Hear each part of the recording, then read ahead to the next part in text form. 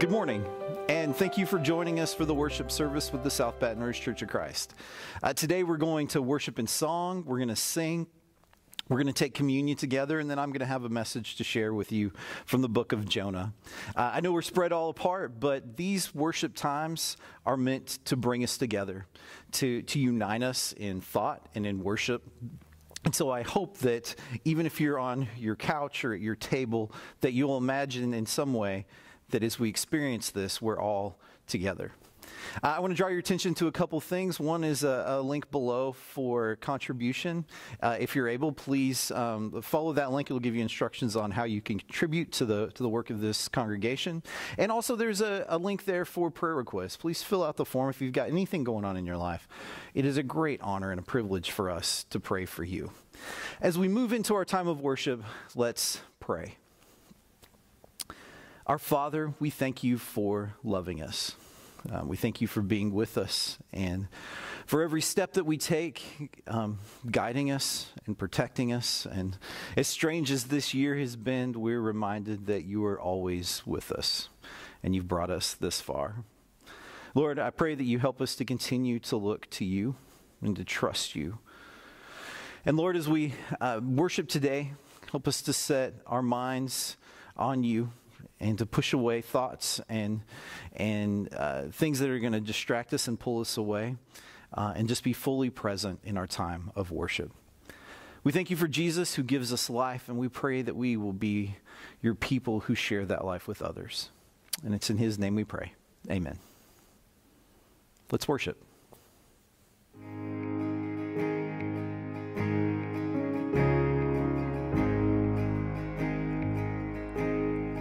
I searched the world, but it couldn't fill me. And man's empty praise are treasures that fade and never enough. Then you came along and put me back together, and every desire is now satisfied here in your love. Oh, there's nothing better than you. There's nothing better than you, Lord. There's nothing, and nothing is better than you.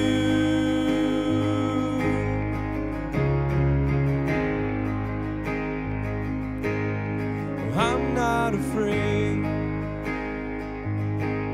to show you my weakness, my failures and flaws. Lord, you've seen them all, and you still call me friend. 'Cause the God of the mountain is the God of the valley, and there's not a place your mercy and grace won't find me again. Oh, there's nothing better than you. There's nothing better than you, Lord. There's nothing, and nothing is better than you. Oh, there's nothing better than you.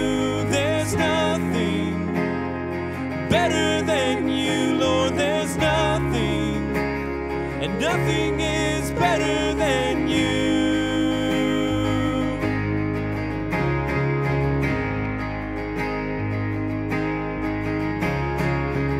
You turn mourning to dancing, you give beauty for ashes, you turn shame into glory.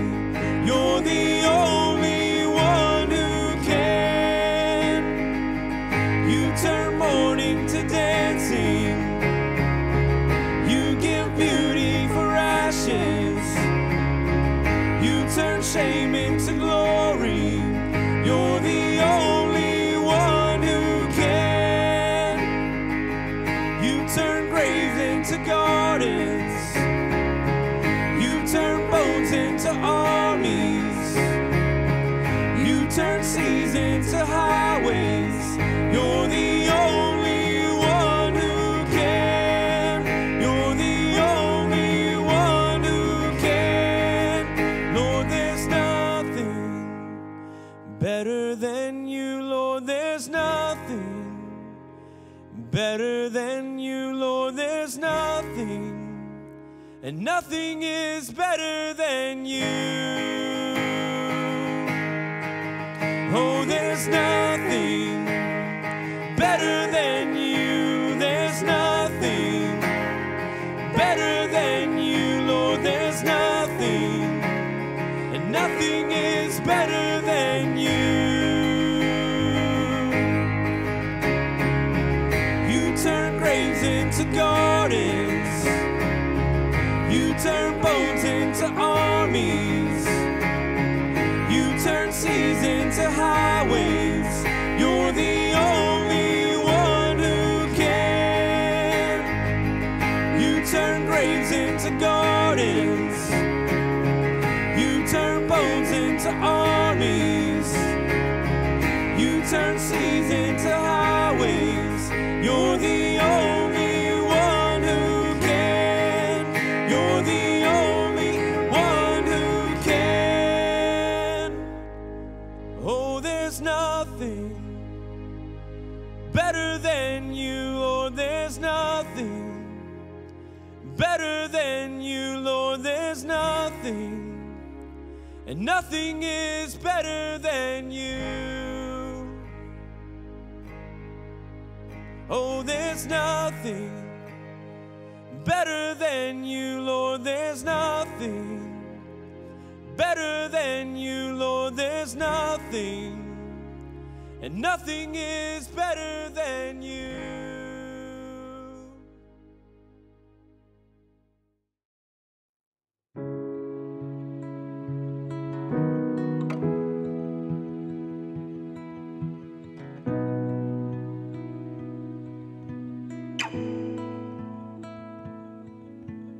You call me out above the waters, the great unknown, where feet may fail. There I find you in the mystery, in oceans deep, my faith will stand. And I will call upon your name. Keep my eyes above the waves. Where oceans rise, my soul will rest in your embrace. For I am yours, and you are mine.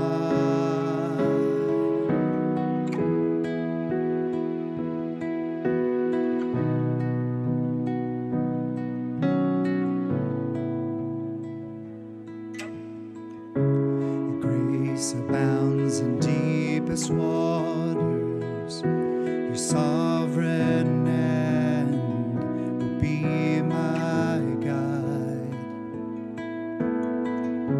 Where feet may fail and fear surrounds me, you never failed, and you won't start now. And I will call upon your name, and keep my eyes above the waves. Where oceans rise, my soul will rest in your embrace. For I am yours, and you are mine.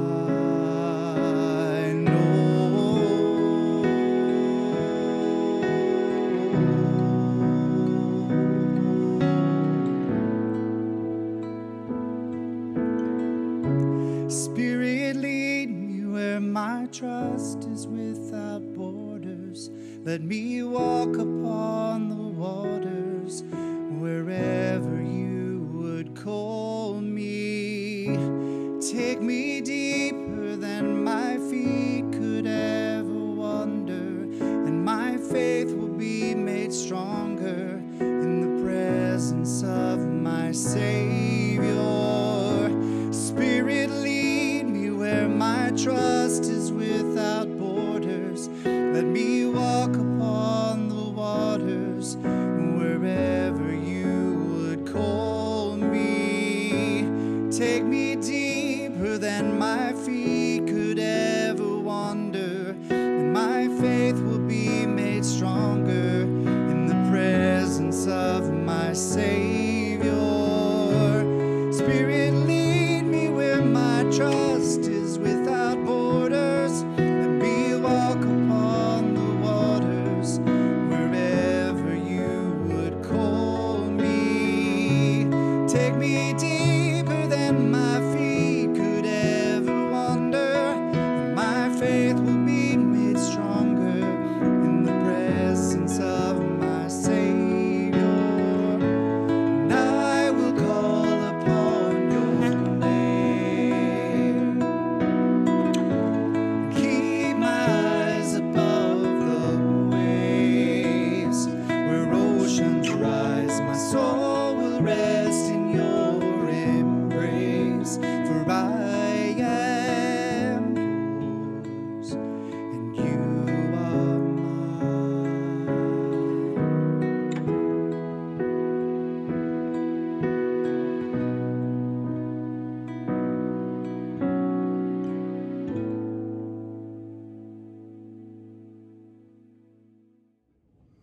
Hi, how's everybody doing?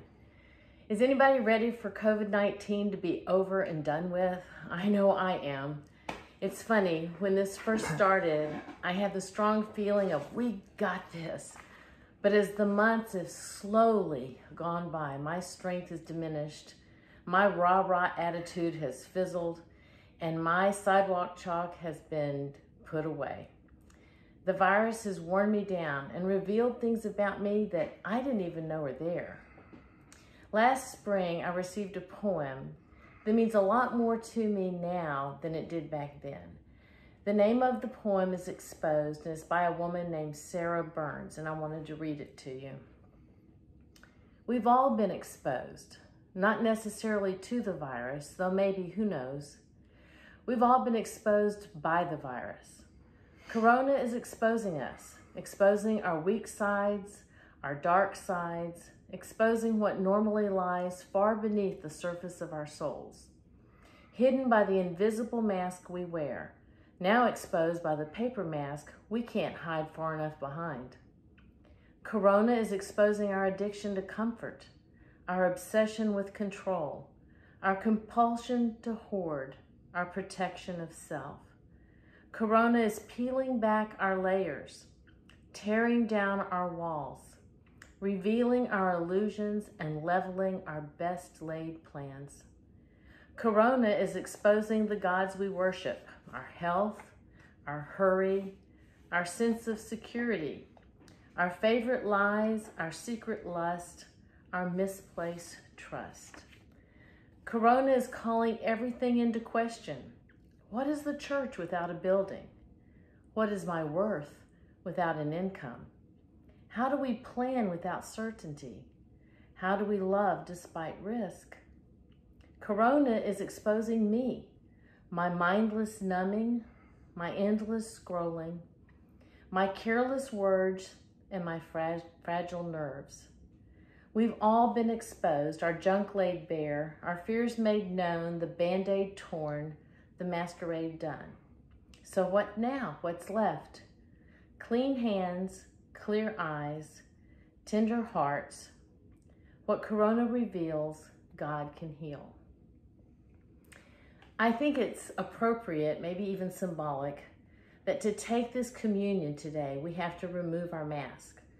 Hopefully, as you listen to this poem, you realize that we wear other masks as well. We mask our sins, our selfish attitudes, our fears, and our pride. But let's be real, God knows everything about us, and He still loves us. Satan is the one who convinces us that we need to wear a mask around each other. Satan wants to make us feel guilty for being imperfect. And it's true, we are imperfect. but because of the body and blood of Jesus Christ that we celebrate in communion right now, we are now perfectly imperfect. So let's go ahead and take off all of our masks and come before God with humble hearts, and then reach out to one another with love and respect. We all need help, especially during these times of isolation. We're going to take communion now, and I'm going to start us in a prayer and then give us a few seconds to think about how we've been personally exposed through this pandemic and the resulting changes that have happened in us or to us in this year. So let's pray. Father, we know that you love us and that all of us have come to you with open hearts. And Father, we want to lay before you how this pandemic has exposed parts of us that we want to turn over to you. And we're going to have a few minutes of prayer where each one of us can think about that.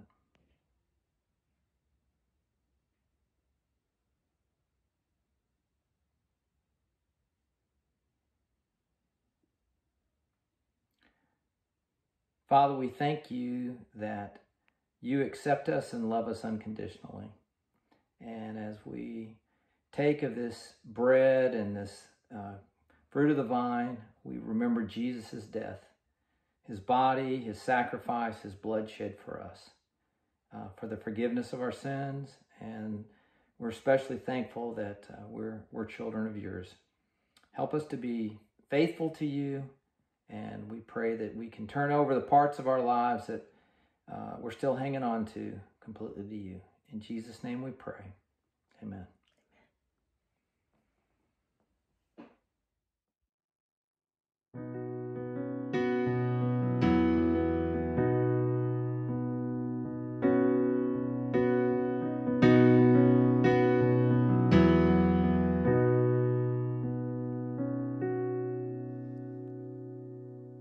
Alone in my sorrow and dead in my sin, lost without hope with no place to begin. Your love made a way to let mercy come in. When death was arrested and my life began, ash was redeemed, only beauty remains. And my orphan heart was given a name. My mourning grew quiet, my feet rose to dance. When death was arrested and my life began. Oh, your grace so free washes over me. You have made me new. Now life begins with you. It's your endless love pouring down on us. You have made us new. Now life begins with you.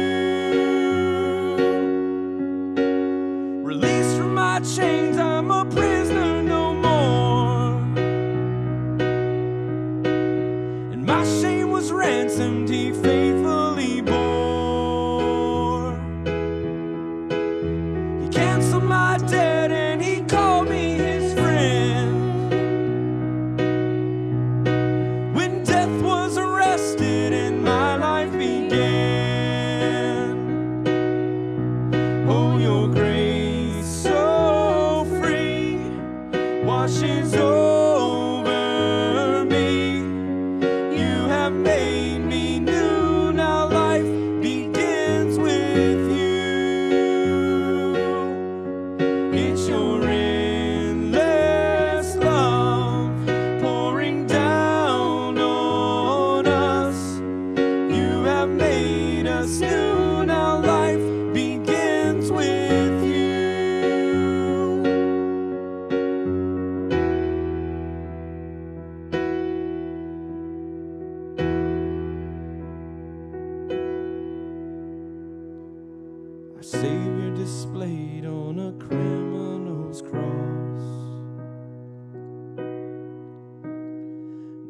darkness rejoiced as though heaven was lost.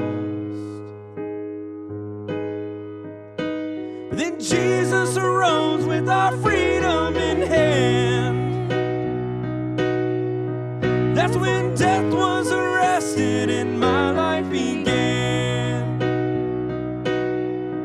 Oh, your grace so free washes over me. You have made me new. Now life begins with you. It's your endless love pouring down on us. You have made me new. Now life begins with you.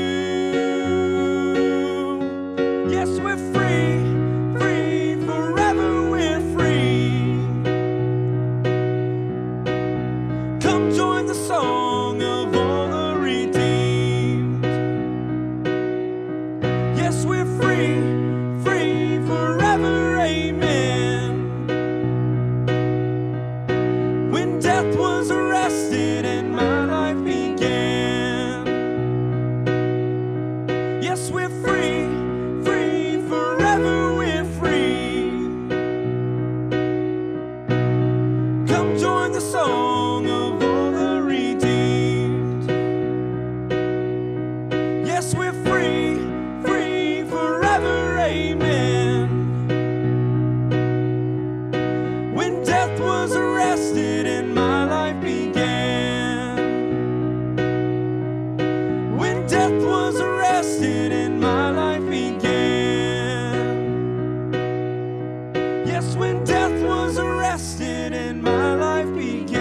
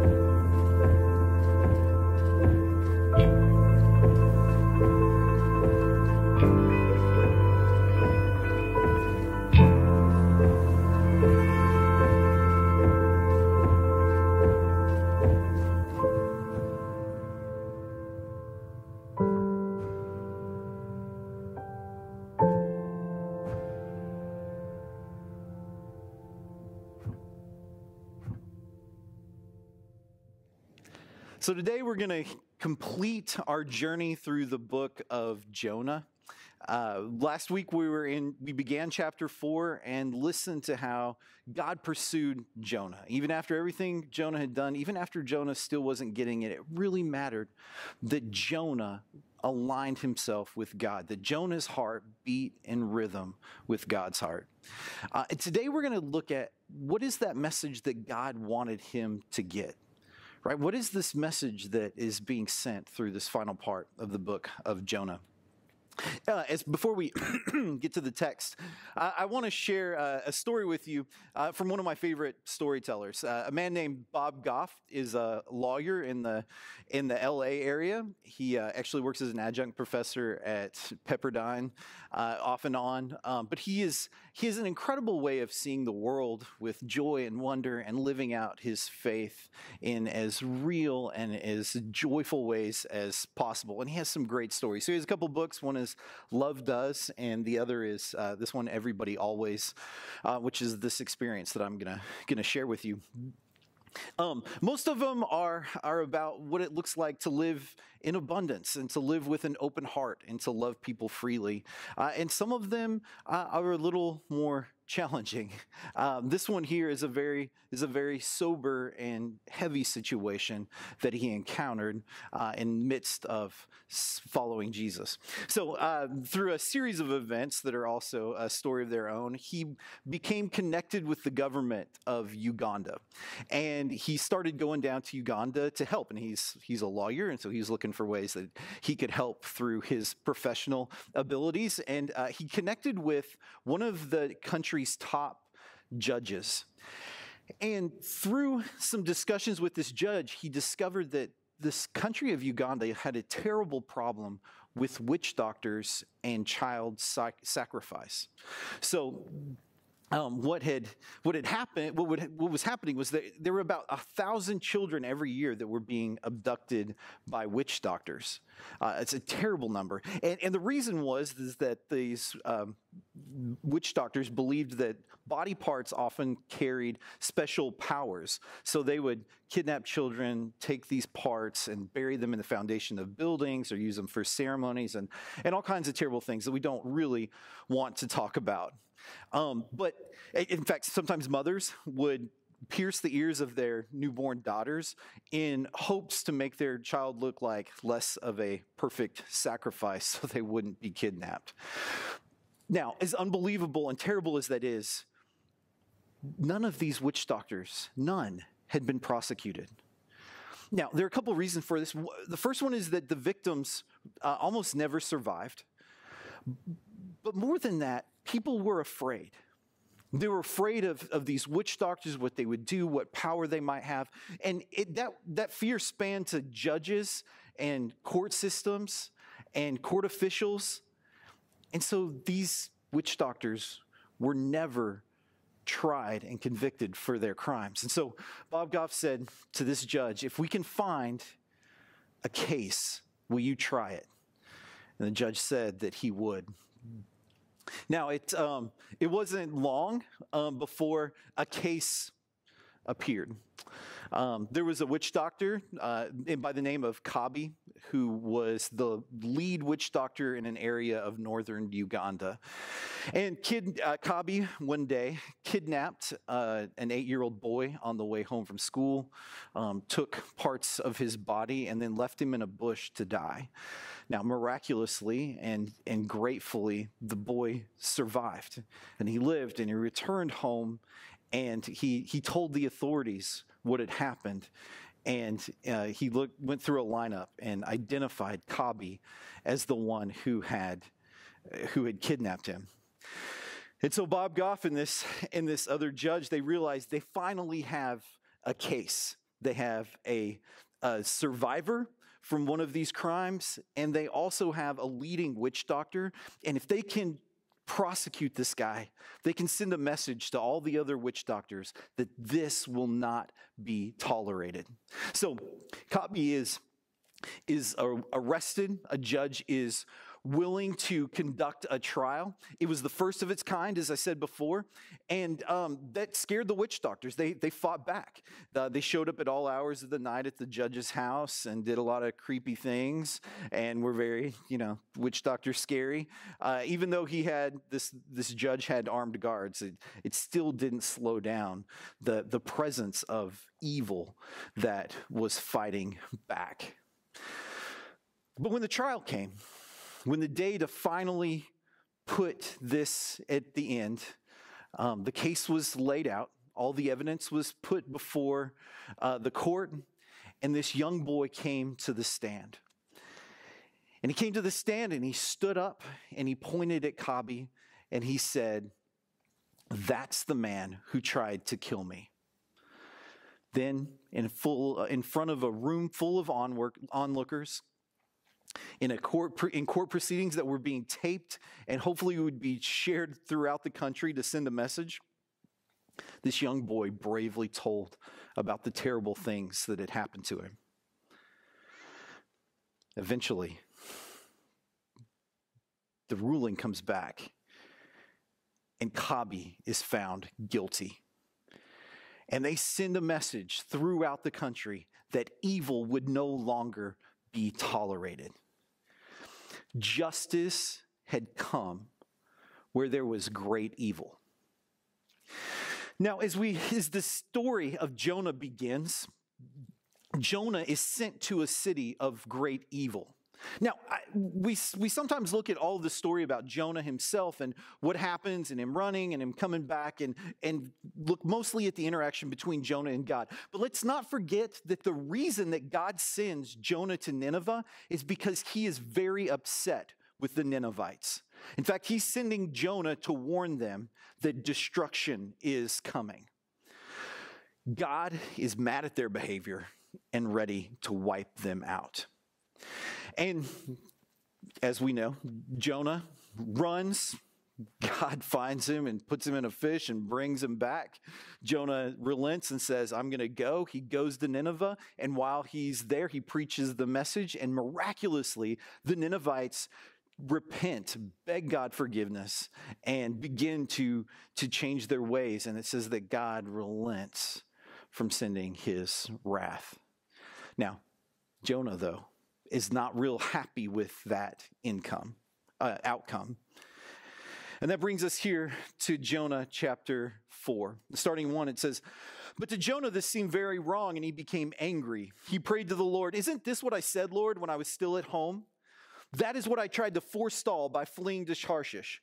I knew that you are gracious and compassionate God, slow to anger and abounding in love, a God who relents from sending calamity. Now, Lord, take away my life, for it is better for me to die than to live.'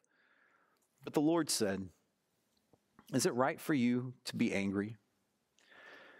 And Jonah had gone out and sat down at a place east of the city. And there he made himself a shelter and sat in its shade and waited to see what would happen to the city.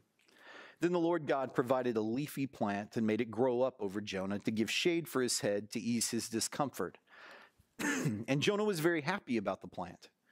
But at dawn the next day, God provided a worm, which chewed the plant so that it withered. And when the sun rose, God provided a scorching east wind, and the sun blazed on Jonah's head so that he grew faint. He wanted to die, and he said, 'It would be better for me to die than to live.'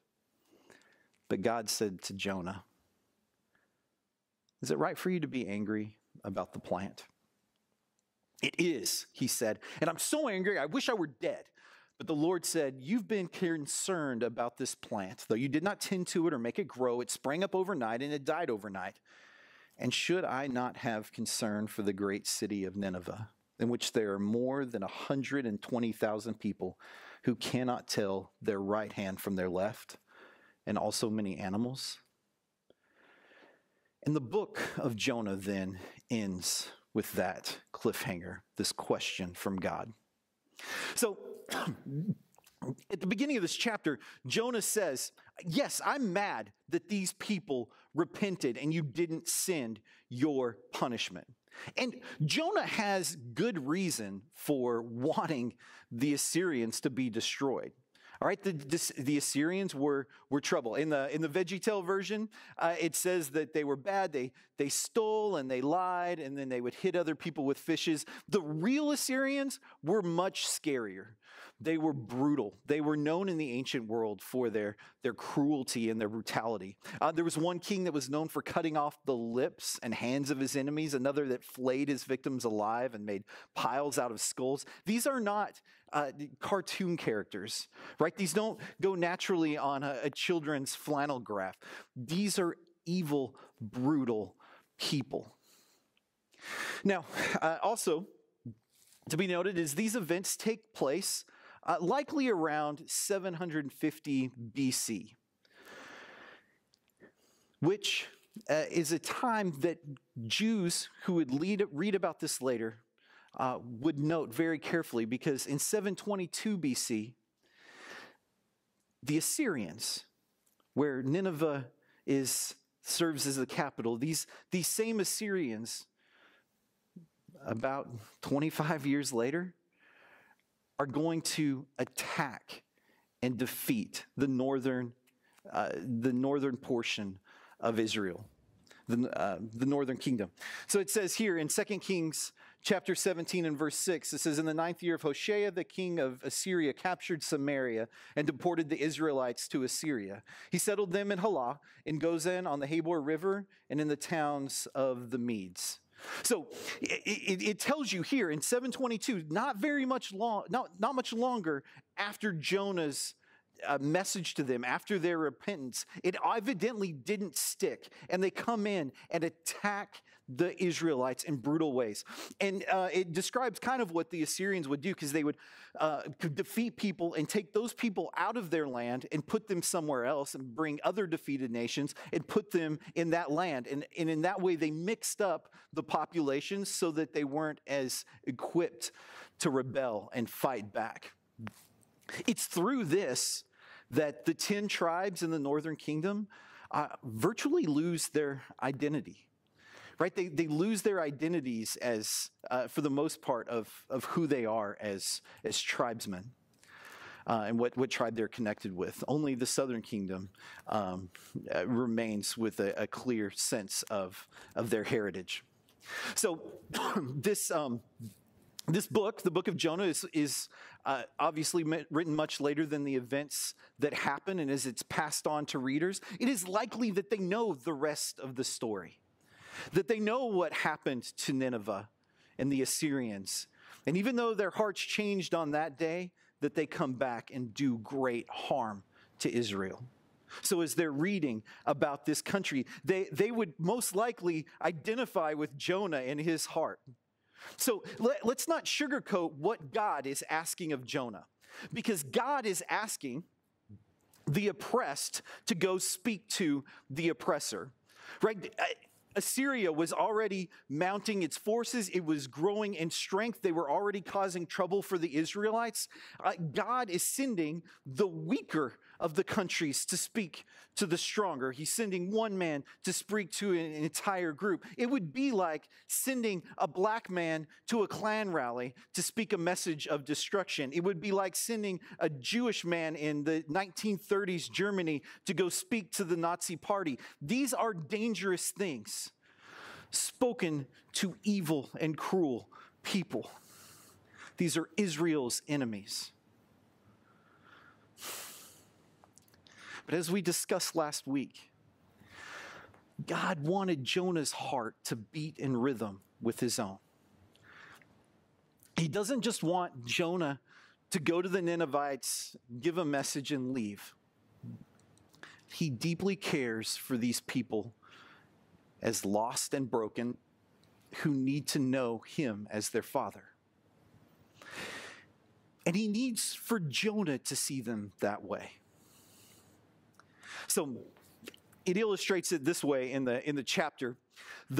Jonah's sitting, he's waiting. We don't know why he's waiting. It's possible he has nowhere else to go. He's afraid to go home and say, I just saved the Assyrians. So he's waiting and maybe hoping against hope that God still sends his destruction. And so he watches the city. And while he's doing that, God has this plant that grows up over him. And it gives him shade, and he really likes it. And Jonah's very happy. It's the first time that we've seen Jonah happy in the whole book. Well, then the plant dies. Worm eats it. And then a scorching east wind comes, and the sun bakes down on him. And Jonah is mad and in pain and in misery, so much that he says he would like to die. And then God speaks to Jonah, and he makes a comparison. He's like, Jonah, you care about this plant. You didn't do anything for it. It just grew up. You didn't make it grow. You don't have a personal relationship with this plant. Jonah only knew the plant for like a day. God says, what about these people? Right, Jonah, people are way more important than a weed, right? So what about these people, these 120,000 people who are lost? He says they don't know their right from their left.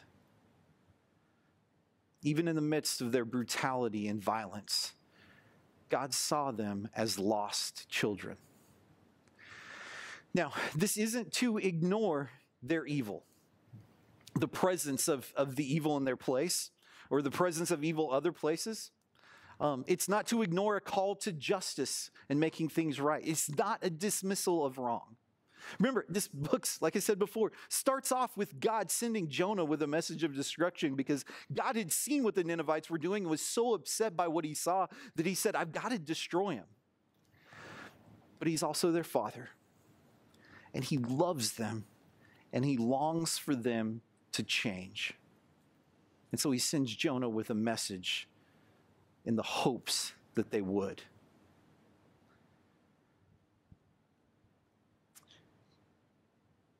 I think this is why, in that part of God's heart, I think this is why Jesus says to love your enemies. He says it a couple times in the Sermon on the Mount in Matthew chapter 5. He says, you've heard it said, love your neighbor and hate your enemy. That's the way the world sees it, as most people understand it. He says, but I'm going to tell you, love your enemies and pray for those who persecute you. In Luke chapter 6, he says, but love your enemies, do good to them, and lend to them without expecting to get anything back. Then your reward will be great, and you will be children of the Most High, because he is kind to the ungrateful and the wicked.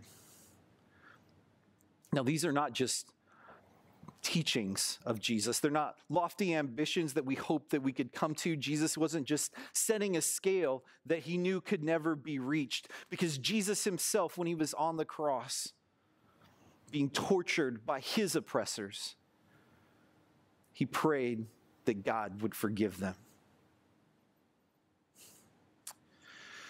In Jonah chapter 3, before what we read, when Nineveh repents and turns their hearts to God, that would be a great Hollywood ending, right?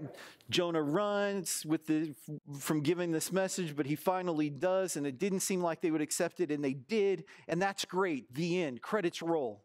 But that's a Hollywood ending, not a God ending. God endings are when everyone is made whole. And God's ending was that Jonah's heart is also made whole. So the story I began with about the justice served to the Ugandan witch doctors is a great Hollywood ending, right? Children are made safer. Evil is punished. But there was still brokenness and hearts that needed to be made whole.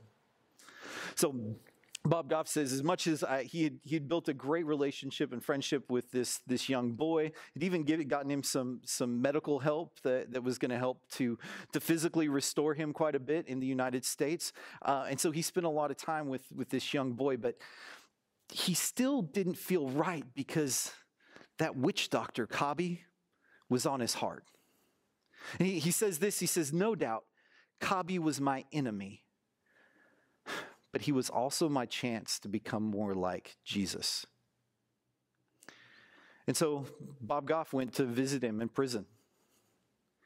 And shockingly, this witch doctor comes out to meet him and gets down on a knee and begins saying how sorry he was. Now, of course, Bob Goff is very skeptical of this. Here's a man finally in prison who's trying to get something out of saying he's sorry for his crimes, but he continues the conversation anyway. And they sit down and they start talking, and the witch doctor tells him about his life and growing up as the son of a witch doctor and the terrible things that witchcraft had done to him. And he says this, and it shocked him. The witch doctor says, I'm going to die here, but what I really need is forgiveness. Now, Bob says, absolutely not. He didn't say it, but he's thinking, absolutely not. After all that had been done to an 8-year-old boy, are you kidding me? You even think that it's possible that you could be forgiven, that you even think to deserve it? But Bob was reminded of Jesus. And he began looking at Kabi with new eyes. They began to talk about their families and what was important. And Bob told Kabi about Jesus. And as he hears about this Jesus who gives new life and forgiveness, Kabi wanted to follow Jesus. And he decides to give his life and put his faith in Jesus. Later, Bob discovers that this whole prison, it's about 300 men that are all doomed to die. You know, Kabi had received a death sentence. But this place is full of people like him, and none of them had heard about Jesus. And so Bob asked the prison officials, can I tell them about Jesus? And he's told no, but they gave permission for Kabi to tell them. And so he does it. Kabi gets up and he comes out of his cell, and in front they call the people out, and he begins telling them about Jesus, and he preaches the love and forgiveness that come through him. And hundreds decide to be baptized that day. And so they baptize all of these men, and when he's done, Kabi locks eyes with Bob, and he walks over to him with great intention. And he looks Bob in the eye and he says, I forgive you. Now, Bob is kind of confused by this, right? I'm the good guy in this story. You're the wrongdoer. Why are you forgiving me? But it occurred to him. He realized that in this whole story, from Kabi's point of view, Bob was the enemy. And even as he was understanding how wrong he had been, how much Kabi had done wrong, he still saw Bob as an enemy. And if he was going to fully embrace the heart of Jesus, it meant that he too had to forgive. As Bob had been Kabi's enemy, he was now his friend. What happens through Kabi's life in the prison is beautiful, but it went way beyond that. Because that work and that relationship helped lead to opportunities for reaching more witch doctors and getting them out of their trades and the terrible things that they were doing, and helping teach and equip them for other work and other jobs all throughout the country. You see, God's stories only end when everyone is made whole. You know, God's not frustrated that Jonah is upset by the Ninevites. He's upset with the Ninevites, right? But he's upset through chapter 4 because Jonah's heart does not long for them to be made whole. Jonah wants the Hollywood ending. He's not looking for the God ending. And God wanted Jonah to see what he sees. Right? He says, shouldn't I care about this 120,000 people who don't know their right from their left? He wanted Jonah to see with compassionate and loving eyes the way that he sees. And God wants us to see what he sees. I don't think I've ever seen a time where our communities and our culture was more openly divided. And we're kind of, especially in the midst of an election season, pulled into polarizing categories. Almost everything that you can have an opinion on belongs to one camp or another. Now, I'm not saying those things don't matter. I'm not being dismissive of every one of those issues. In fact, many of those issues, not all of them, but many of those issues are deeply important and should matter. But when we approach them in this polarizing way, we begin to grab those who are our friends and point out those who are enemies. But how should we see our enemies? See, when God looks down on the earth, when God looks down on our city and our nation, he doesn't see young and old people. He doesn't see red or blue people. He doesn't see elephants and donkeys. He doesn't see black or white people. He doesn't see masked or unmasked, standing or kneeling. He sees his children. And he wants each of us to see the people around us as his children. He wants us to be moved in compassion, that even those who are deeply wrong, even those who have done terrible things. And look, this is a hard teaching, right? Forgiving your enemies and loving them, forgiving witch doctors that mutilate children and Assyrians that destroy nations, that's hard stuff. If somebody were to walk away from being a Christian because they got that message, I would get it. Right? I think people walk away from Christianity for a lot lesser things. But to understand that message fully is very, very hard. But if we're going to follow Jesus, we need to be willing to look directly at it and not look away and say, in our hearts, can we love like you do?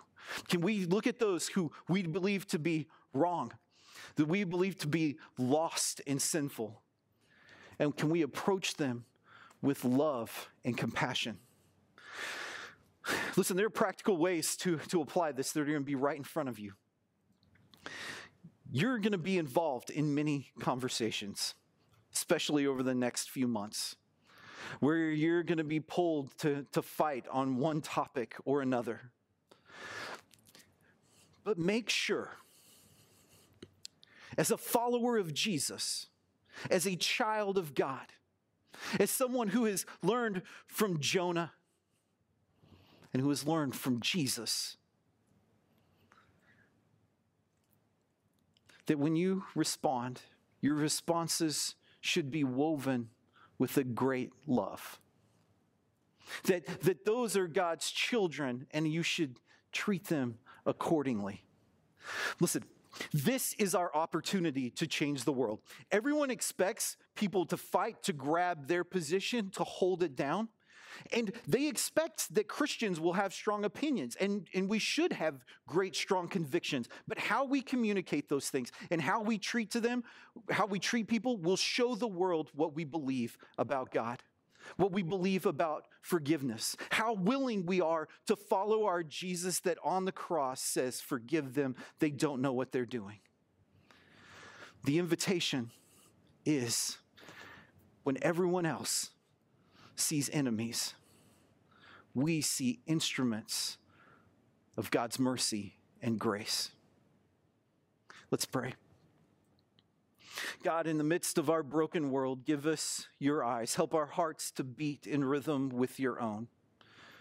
And help us even as we try to claim you and follow you and teach others the best way to see the world and life, that we speak to them in ways that show them who you are.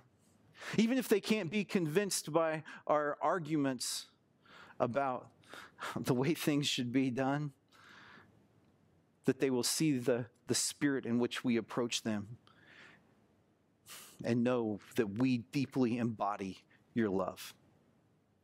Oh God, we thank you for loving us. We thank you, each of us, just as Jonah received your mercy and compassion, we too have each received your mercy and compassion. May that mercy pour out of us back into the world. Thank you for Jesus, who gives us life and who gives us hope. And it's in his name we pray. Amen. One of the greatest blessings that we enjoy as Christians is our adoption as children of God. We live in his constant loving care, and we know him as our loving Heavenly Father. But there's another great blessing that goes along with this.